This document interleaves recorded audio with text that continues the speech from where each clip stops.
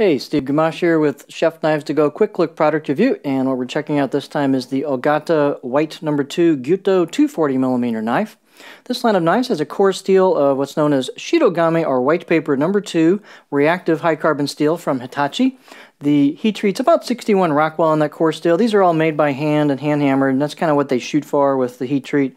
The construction is all reactive, so there's no stainless on here. So what the construction is made up of a soft iron layered cladding over the top of that harder reactive white No. 2 core steel.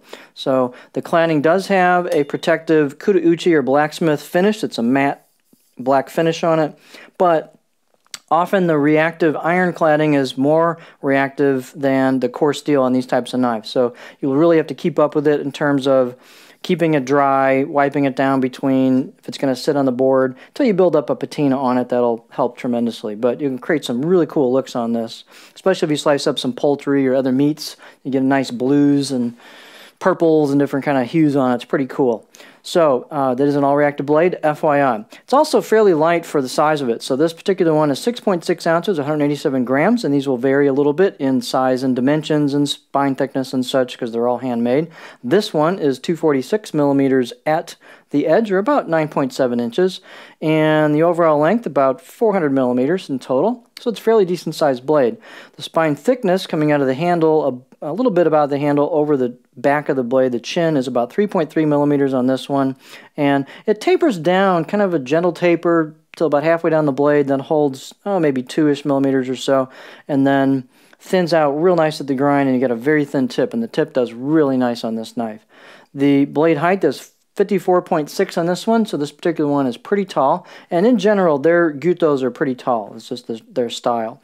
The handle is just a good standard basic oval rosewood handle with a black pack of wood, which is a stabilized wood ferrule. Pretty standard type handle. A lot of knives with Chef Knives to Go. It's just got really nice fit and finish, very comfortable to hold. The handle installs on all the Ogatas. I've seen 5 of them in this batch, and they've all been really nicely installed with tight fit and finish on the install and glue up, so that's a good sign. It means they take the time to do things right. The circumference of the handle, which is how I size them right here where the ferrule meets the wood, it's about 3 inches, pretty standard size handle. The style on their blades is, again, tall, and then their necks are rather thin, and you've got a spot for your finger back here for a pinch grip. So you get loads and loads of board clearance with these. So if you've got larger hands, this might be a really good choice for you if you need clearance and you have trouble with other shorter or less tall knives.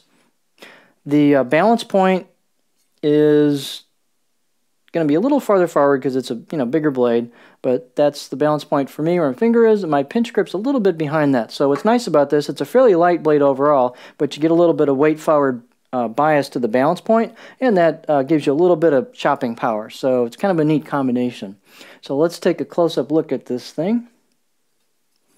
So here's what the blade looks like.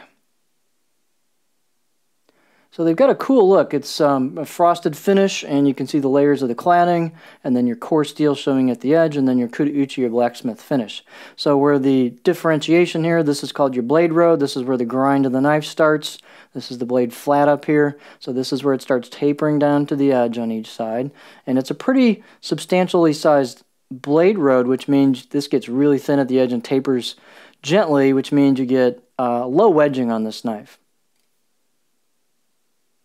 The right side of the blade, excuse me, the left side of the blade as you hold it does have hand chisel kanji. Unfortunately, the Kuta-uchi finish kind of fills in some of those cracks and crevices where they do the chiseling, so you can feel it, but unfortunately it's not too visually apparent, but it is definitely there. Fit and finish is good on the blade. They've taken enough time to relieve just a little bit of the edges on the top of the spine, and then also done a nice job on the choil, the back of the blade, into the curve of the neck, into the handle, so it's very comfortable right out of the box. The neck also is a sign of true sanmai construction, where you've got the layers on either side of the core steel, and then you can see that all the way down the spine. So they don't cover the spine with the cladding, they just go up to the top, and then you can see the construction. It's pretty cool. So let's see what else. These are ground, as I mentioned, pretty darn thin at the edge, so the performance is excellent on these. And then they've also got nicely ground blade road, so as you sight down it through against a light source, you can kind of see where the waves and stuff are in the blade. And you can't always tell perfectly, but this one looks pretty clean, and most of these look pretty clean, so they do a nice job, I think, on their grinds. Out of the box edge was about a 6 out of 10.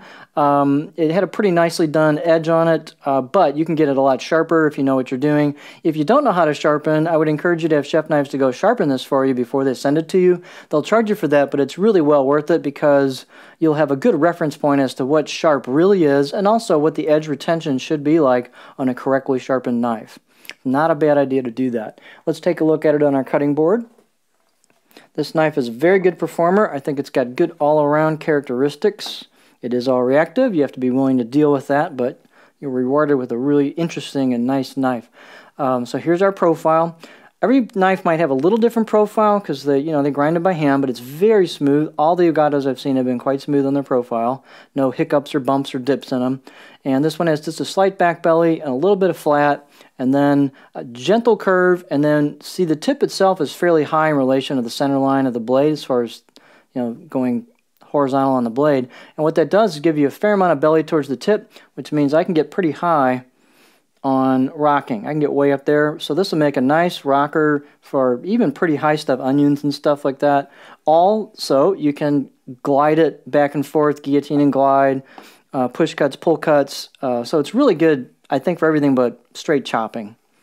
And if you get a little motion in your chop, you can probably still do stuff pretty well also. So just, I think, a pretty good all-around profile. So it's a nice line of knives. So if you're interested in something that's got great, easy to sharpen, Shitogami Hitachi steel, and you want something that looks cool, that's kind of old school, very good performer, slight bit of kind of moderate heft to it. It's a pretty cool knife. So this is the Ogata Shitogami No. 2 Gyuto 240mm knife.